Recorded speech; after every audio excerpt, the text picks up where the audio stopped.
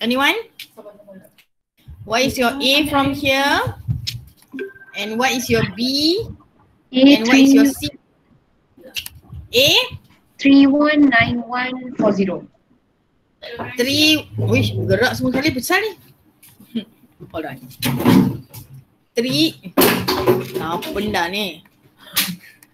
A is your permitted expenses, which is right the cursor. 319. Okay, nanti I check lagi. Anyone, any other answer?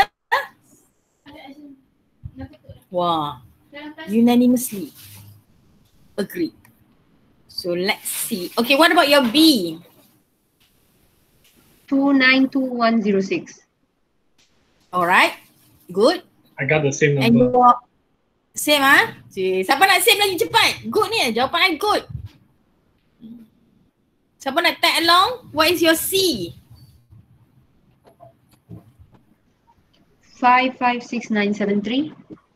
Yes. Yeah. Very good. Wah, semua dapat full mark lah macam ni.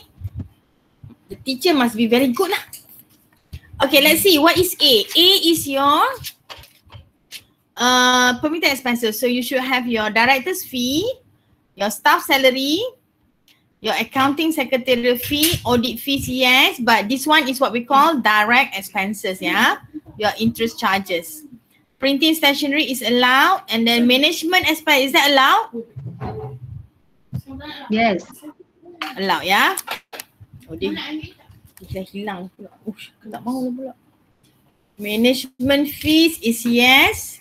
Office rental, okay. Office rental here, office rental okay. But what about your quit rent and assessment? Yeah, it is direct. Assessment for house. Direct. Is a direct expense for which income? Rental. Yes, for rental shop lot kat atas ni. Right, so then later you're going to deduct this one against your rental income.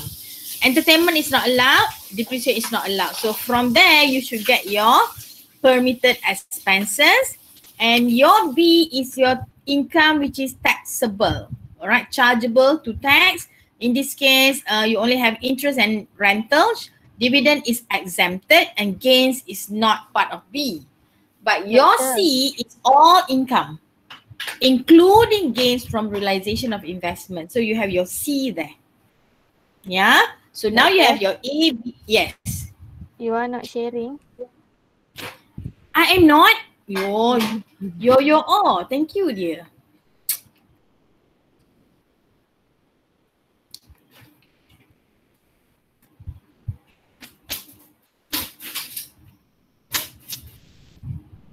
Where are we? Okay. So ni lah I duk buat tadi.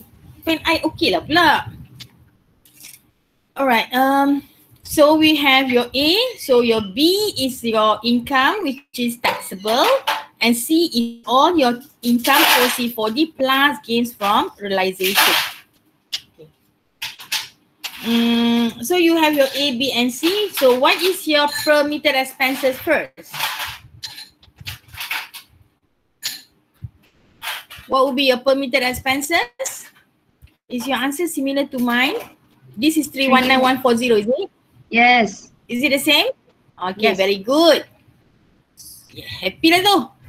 Okay, let's put blue. And then your fraction of PE is it 41843? Where you have your A, 319, B over 4 times by your C. So as long as you work at another. So I will put my answer like this now. What is A, what is B and what is C? A is your permitted expenses which come from, A is, salah je A. Kenapa? I punya 344. What is the answer should be? 319140. Okay, I take your answer lah. 319140. B is 292 which is actually come from these two, interest and rental. And your C is everything here, 556 lah. Right. So you should get your 41843. Okay. And 5% of B is, how much is B just now? 5% of that, you should get 14601. So in that case, this is the lower lah. Yeah. So you take the lower, which is 14,605 compared to 41,000. Now let's do the computation. You have interest on fixed deposit of 200,051. And okay, how are you going to divide the charge, the direct expense on the interest? So I show you like this. You have interest charges of 65480, and then you are given the breakup of the investment. Right? Where is it? You are given this information. Yeah. So use this information as a basis to distribute the direct expenses. So how is it going to be? So total interest expense, and this is investment. So you're going to allocate, for example, here 1179 over 4433, which is the total investment, times by the interest expense. And you do that for the 3 investment, you should get the direct expenses. Anyone have issue with this?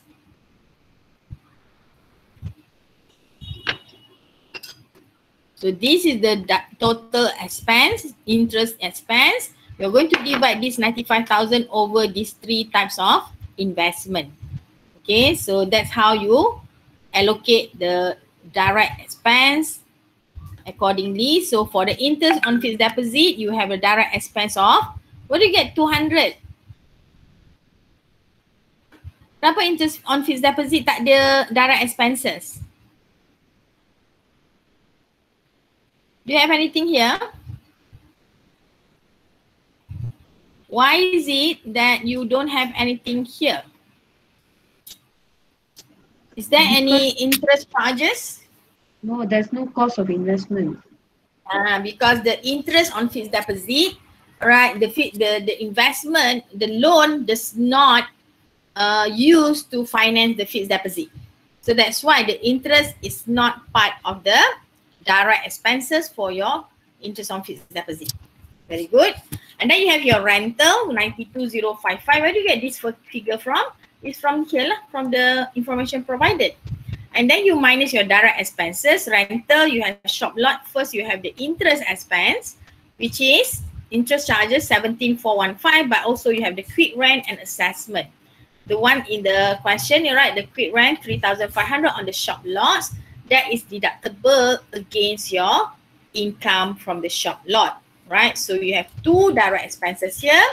One is the quick rent and assessment. The other one is the interest charges. So net, in this case, your adjusted income from the rental is 71,140. Yeah. Your dividend is final. So you don't have any expenses deducted against your final income. Therefore, you have your aggregate income minus permitted expenses. How you decide on the permitted expenses? The information you have done here, right? Whichever is lower. Okay, so what WIL, then you have your chargeable income of 256,586. So total ticks should be 25 here.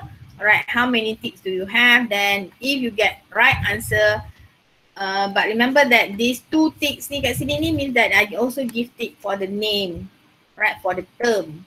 You have aggregate income, you have chargeable income there. Right, and here 3 is only 1, 2, 3 here lah. Right. So how many of you got correct answer 100%? Anyone? Shikin.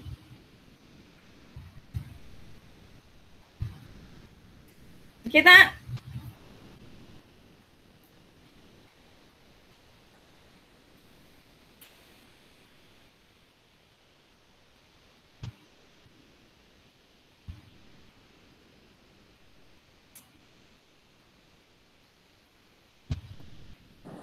Doktor, Okay? Yes.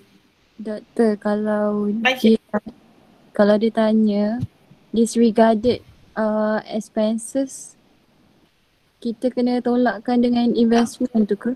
Yang dividen tu. Kan dia tak dikira kan? Okay, this one is the interest here is disregarded kan? Disregarded berapa? Expenses saja. Boleh sekali budget berapa?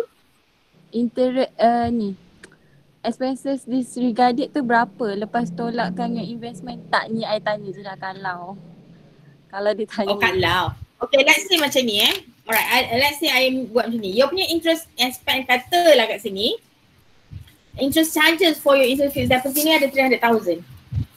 Nampak? You see that? For example, yeah, your interest charges here is 300,000 but your income is only 200,000. So the balance interest charges tu berapa? Your interest is more than your income. So the 99,000 kat sini ni, inilah yang disregarded ni.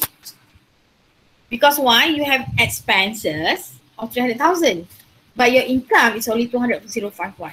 So the expense which is deducted is only limited to the amount of income that you have. Balance of the expense, in this case 99,000, alright, is disregarded.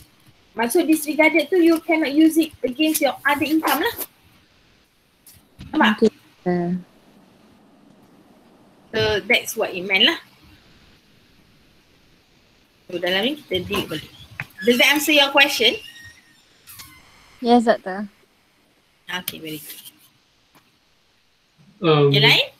Doctor, can Yes. explain again why for interest charges, right, the rent you can deduct or allowable, but why does the fixed deposit you cannot deduct the Okay.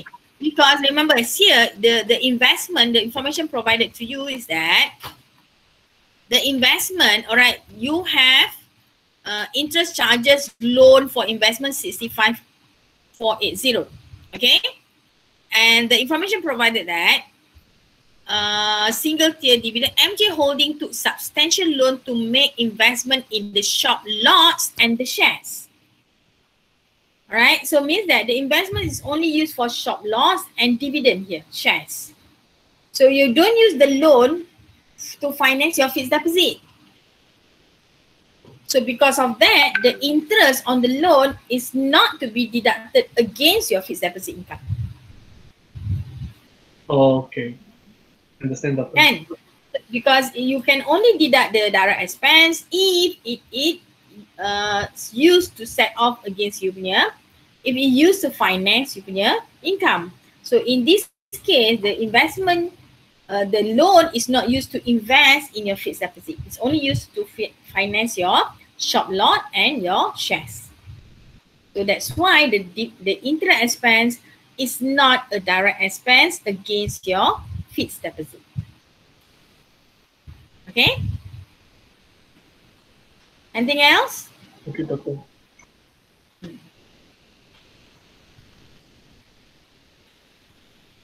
Boleh? Okay. You can find further question on this example in professional exam, right? If you type in the Google investment holding company, you will see that there could be talking about investment holding company itself, right? Or you can look into ACCA question, right? And MIPA question. So all these professional exam normally have question on investment holding company. Yeah. So I can only provide you with one question and the other question you look for yourself.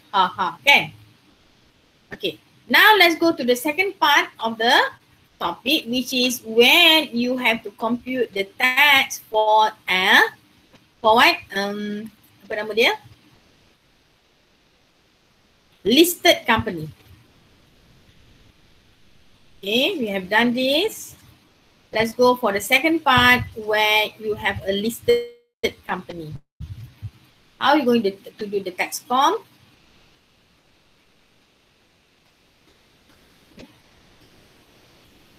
Number 9.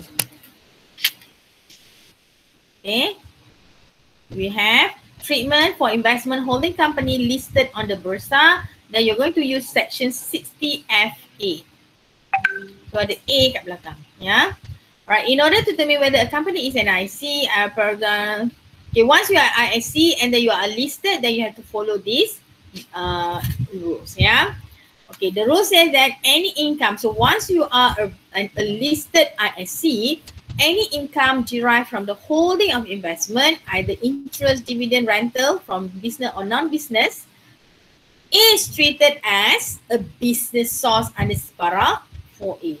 So tadi, right, if you are Sendirian Berhad, everything is as your 4C or 4D, even though you have rental from business. Alright, everything will be under C and D. But once you are a listed company, everything will be under 4A. So you're going to have 4A income, then you have 4A under interest, under dividend, under rental and everything else. But your management fee remains as your section 4F lah. Yeah. So now you have section 4A. So when you have section 4A, the law further says that even though those sources of income are treated as a business source, in order to determine adjusted income and statutory income, the special treatment provided 60F FA has to be complied with, right? So it said that no deduction or expense if allowed if that source does not produce any income. So it means that if, for example, your dividend income is final, even though you do have expenses incurred in deriving to that income, the expense is disregarded, right? So you cannot deduct. And the amount of allowable deduction for direct expense is restricted to the account amount. So just like the example just now, we have fixed deposit income of 200, but expenses is 300. You can only deduct maximum 200,000 depending on the income. Any excess is to be disregarded, right? And then you cannot be absorbed by other source of income and cannot be carried forward to subsequent years. So again, right, there's no such thing as you set off against your aggregate income, no, right? So if it's the expense is more than the income, then it's disregarded. It's a permanent loss. And then we have amount of allowable deduction for common expense, which is the main based on the gross income restricted to the amount. So later you see that here, all right, you are going to look into, number one, you have the direct expenses for each source of income. Then you're going to look at, you are going to have a common expenses. All right. And third one, you're going to have common capital allowance. Right. Common capital allowance under a listed company. Yeah, listed ISC. All right. To the means that income from each source, you can deduct capital allowance, but it's restricted to the amount of adjusted income. So it's similar. Any capital allowance, if there is no adjusted, any capital allowance cannot be carried forward to the subsequent year. So it's just loss. Yeah, it's a permanent loss. So look at the example here, right? So in general, what you do is that, all right. So for your, you are going to have your listed company. Everything is under section 4A. So you're going to have your, for example, your dividend income, and then you have your rental income. Right, and then you have your interest income. So for each source, rental dividend ni tak adalah because dividend is final, right? So for rental income means that you have your gross income minus your direct expenses, and then you minus your current common expenses, and then later you minus your common capital allowance. So that's how it works for your, and then you do for another income, right? So for every income, you minus your direct expenses, common expenses, and your common capital allowance. Okay, look at the example here. Era Baru Sdn Bhd is an ISC listed on the Bursa Malaysia. The income and expenses for the year 2014 are as follows. So you have dividend income, all right, gross is 400,000, and then you have interest expense. So here, the interest here is what we call direct expenses, because why? The expense is directly related to the source of income. Right, you have dividend of 400, and then the interest on the dividend is 250, interest income 200, dividend interest expense is 160, and rental you have zero income, but interest expense is 70,000. Interest expense is a direct expense and not a common expense. Then you have total gross income 600,000. How you get a 600,000 is actually from here lah, right? Total gross income 600,000. And then you are given the common expenses. So these common expenses, you're going to divide between the income lah. In this case, you have dividend, interest, and rental. And you also have your common capital allowance. Then you're going to divide lah, right, between these three. Okay. So the total income of ERA is computed as follows. Right. So here it doesn't show any dividend because dividend here is final. So they don't show that. Right, dividend here ada kat bawahnya. Gross dividend, okay tak apa, kita buat ikut dia lah. Gross interest, so where you get your interest is 200,000, alright. So you have interest expense, direct is 160,000, and how are you going to divide the common expenses? Common expenses here, you see that here your gross income is total 600,000, so you apportion accordingly lah, based on this information. So 200 over 600 times by common expense 150,000. So you have 50,000 there. Okay. So 50,000. So total interest expense is direct and common expenses 50 to 10. But income that you have is only 200. So you minus 200 only. Yeah. So even though you have total expenses of 210, but you can only minus 200,000 and the 10,000 balance is disregarded. Right? You cannot carry forward. You cannot use against your other income. So in this case, your gross interest, the this one is settled. But remember that you capital allowance, right, for your gross interest. So again, the capital allowance given as 80,000, so you apportion accordingly. 200 over 600 times by 80, you have 26,000 capital allowance. But this amount is disregarded. Any idea why is it disregarded, the capital allowance?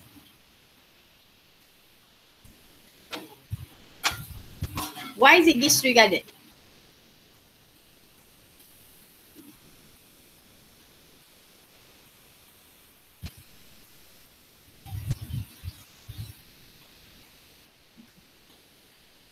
Why do you think it's disregarded for gross interest? Because after deducting the interest expense, it's already zero, so we cannot use it. Yeah, very good, right? After you take into account the interest expense and the common expenses, the zero rise down. So common capital allowance, even though you are entitled for 26,000, right, you cannot use that CA to deduct against your income. That's why it's disregarded. All right, gross rental. In this case, rental is zero, nil. Right, so what? Even though gross rental nil, even though you do have interest expense 70,000, which is the direct expense, that amount is disregarded. And again, your capital allowance, you cannot claim lah because your income is zero. Yeah, disregarded. Tapi dia tak show here. Dividend here is exempted. So whatever in direct expenses, common capital allowance is disregarded lah.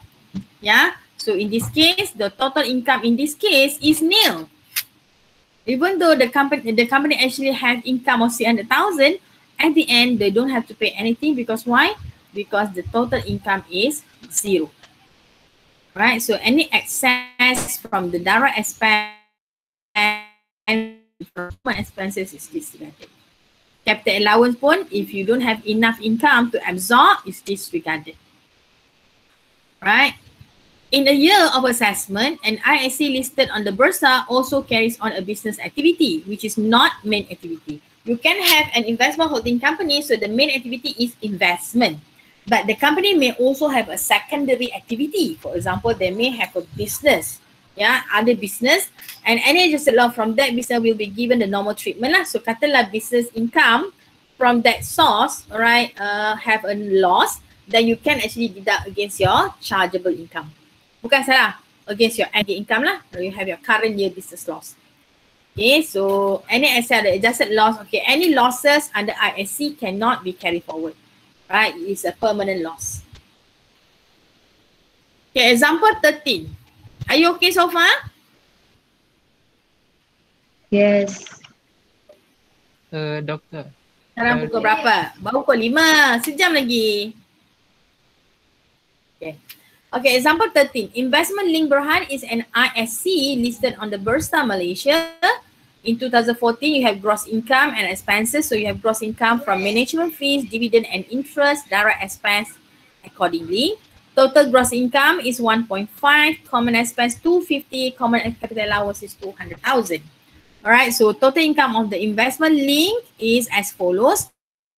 Gross management fee 200,000. So even though you remember that everything is under section 4A now, so even though management fees is under section 4F last time, but now because the company is a listed company, management fees is also fall under section 4A. Gross management fees 200 minus direct expenses 350, so dah disregarded lah ni, right? Because why? It's already more than the income. Okay, so all these are disregarded lah, right? Even though you have capital allowance, so factor lah juga. Okay, nil. Business loss. Okay. How is that? Common expenses, current year business loss 183. Hold on, let me see. Management fee ni dia tengok apa? For the year, the gross resale expenses incurred are as follows. Management fees. in section 4F. Tapi dia jadi 4A, so dia ada losses kat sini. Right, dia ada income and then dia ada direct expenses, common expenses, so ada losses kat sini 1A3. Common capital allowance is disregarded. And then gross interest, you have interest of 300,000, common expenses, direct expenses 200,000. Okay, so adjusted income is 100. So here you have 100. Common capital allowance 40. Okay, common Z. Okay, you have next. This is what we call statutory income. Dividend is exempted, so everything is disregarded. So you have aggregate income of 60,000. And here you have current year business loss. So why? Because in this case, your management fee is not part of your investment holding. Yeah. So it is regarded as another business activity. Right. Remember that just now you punya business main activity is investment. Alright, holding of investment. So holding of investment comes from your rental, dividend and interest. Your management fee is another activity. That's why they're under 4F initially. Right. So, but here because it's listed, so the management fee becomes a business income. All right. So it's not holding of investment income. That's why they become business. So the losses is set off against your aggregate income. So losses from the management fee or the business or the management, all right, 18333 is deducted against you punya chargeable income. Yeah. So this one is deducted here, but because your aggregate income is 60 only, so the amount deducted is restricted to 60,000. Whatever loss carried forward, can you carry forward 1, 2, 3? Which cannot be absorbed by ni boleh pula can be carried forward. Why is it can be carried forward to subsequent years? Losses here. Is it losses because it's from the business? Okay, let's see again, yeah. Where is it? In a year, ISC also carries on business activity, not as the main activity. Any adjusted loss from that business will be given treatment again normal, which is current year business loss. Therefore, adjusted loss from the business source can be deducted against aggregate income. Any excess of the adjusted loss that cannot be absorbed can be carried forward. So in this case, the losses from the business, other business, yeah. So here you say that other business. So your secondary punya activity lah. Yeah, source for subsidiary. So in this case, this one can be forward, but the losses from your investment holding activity, you cannot carry forward. All right, it's a permanent loss, but from other business activity, you can carry forward. So that's how it should be, yeah. So remember that. So I'm dah salah dah tadi. Loss carry forward 1, 2, 3, 3, 3, 3 will be used against you on your aggregate SI in the following year. Okay, let's see, let's read example 14 quietly.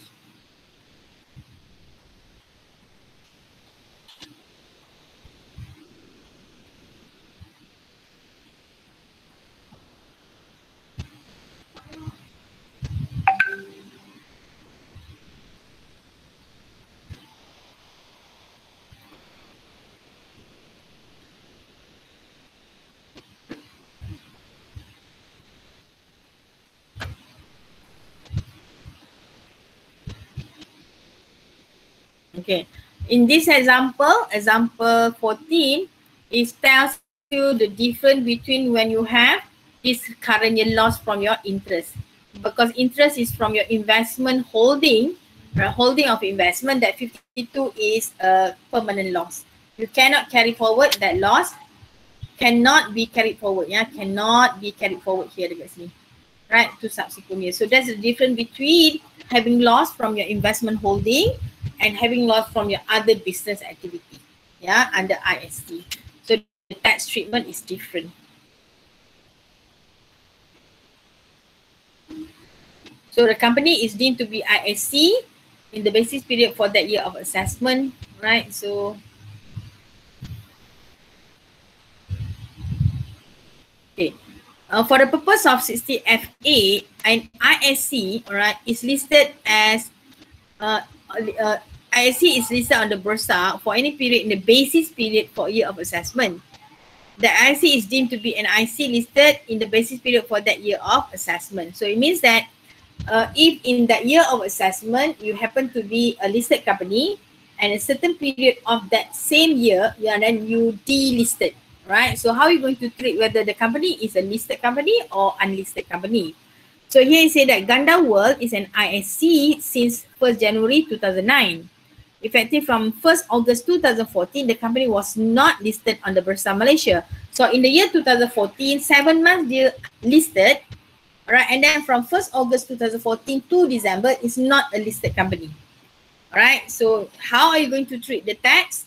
It said that although the company was not listed from 1st August, the company is still considered as listed for YA 2014. Yeah, because in the 2014 you were first listed. Alright, so 2015 only you'll be regarded as a non-listed.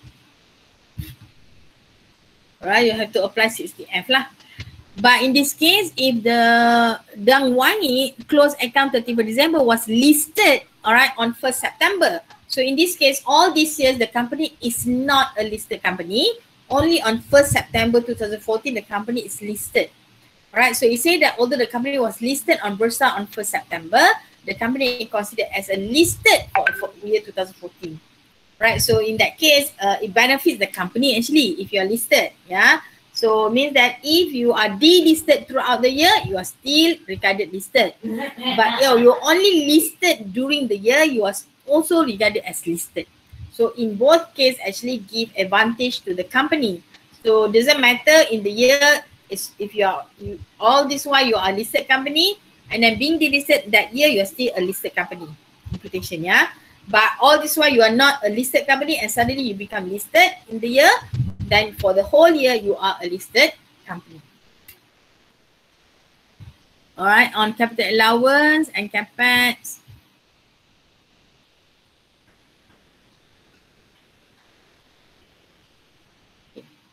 Alright, so we are done with your ISC. Let's look at the example that I've shared in the tutorial question. Question number 2. Right, Moringa Holdings is a tax resident company. Holdings Berhad. So it means that it's a listed company, year end 31st December 2019. You have income from dividend, interest and gain on sale of investment. And then you have expenses, audit fee, salary, bank charges, all these things. Dividend income derived from Arena amounted to 1.5 million and 875 respectively. Interest income 203 is derived from Singapore and interest from subsidiaries. Interest expense incurred on the term loan which was used to acquire investment. So you have other interest expense which is the direct expense. Mana punya interest expense tak mention here. Alright, 400,000. Right, interest expense. You have 5 million, 2.5, 1.5 advance to subsidiaries. Capital allowance is 30,000. Determine whether Moringa, okay, in this case, right, you are given that you have to determine whether the company is listed or non-listed. All right. So in this case, is the company listed company? Is the company is ISC? Assuming that it's not a listed company, assuming it's a listed company. Okay, can you help me how to decide whether a company is listed or is a ISC or not? What's the formula?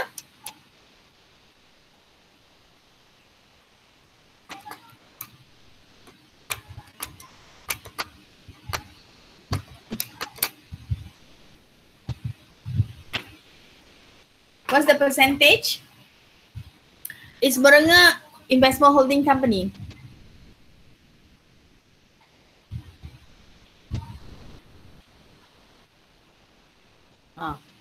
First question, how to decide on ISC? You only take income from 4C and 4D over total income.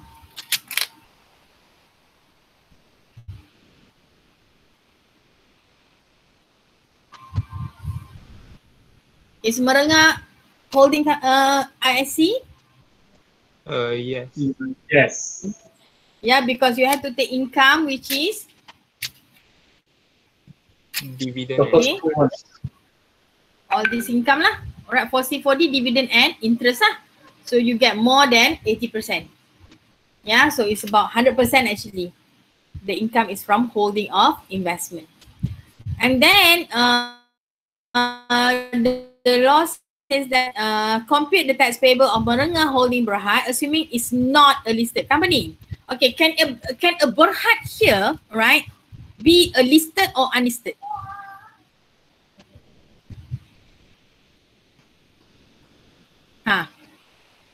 Can a Berhad become a listed company? Can a Berhad become a non-listed company? I think both is possible. Both is possible, right? Okay, my question is, must all Berhad be listed?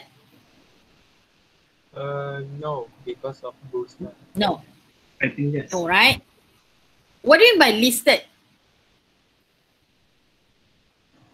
Listed in the stock exchange. Yeah, means that the shares of the company is traded openly lah in the stock exchange. Yeah, but you can have a Berhad which is not listed. It means that yeah, it's a Berhad, right? But it's just that it's not the shares is not traded right under Bursa Malaysia. So, but all listed company is a Berhad, but not all Berhad is a listed. Do you get that? Right. So that's why the question here, it says that compute the tax payable on Merengah assuming that it's not a listed company, assuming Merengah. So you have two computation here. One is as a listed, unlisted. The other one is a listed. But the problem here is that how are you going to decide on the common expenses? You are not given the common expenses. You are not also given, capital allowance ada. What is common expenses? Not given. So how are you going to decide on the common expenses? If you're not given, I suggest that you take up the permitted expenses as common expenses. Yeah, the permitted expenses as your common expense. So you maybe do the unlisted company. Do question number C. Right, assuming the company is a listed company. Can you do that? It's 5:22. I give you 15 minutes. Right, we'll come back at 5:40. Or more than 15 tu.